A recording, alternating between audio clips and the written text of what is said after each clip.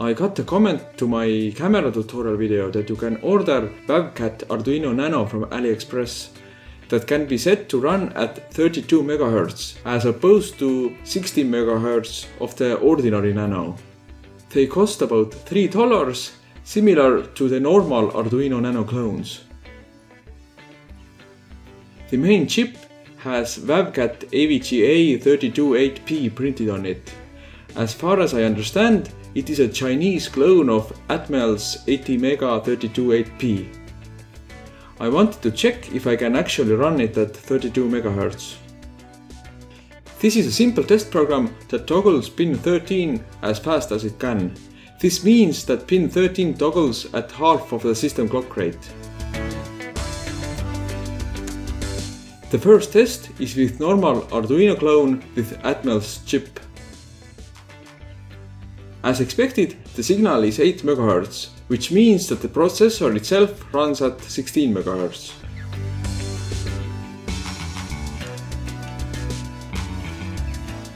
By default, the pulses on the WAVGAT chip were only 2 MHz. This means that the system clock runs only at 4 MHz. The person who suggested the WAVGAT Nano also gave a link to a forum post about it. It is in Russian, but thanks to Google Translate I was able to get some information out of it. By setting some register values, I was actually able to switch it to run at 32 MHz. As you can see, pin 13 now pulses at 16 MHz. The long-term goal is to check if I can get my OV7670 camera project to work at 20 frames per second with this.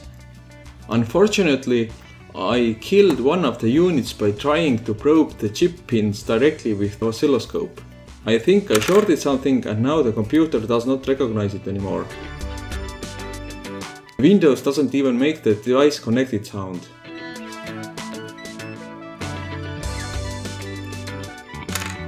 The other one had initially the problem that I needed to press the reset button just before clicking upload to successfully program it.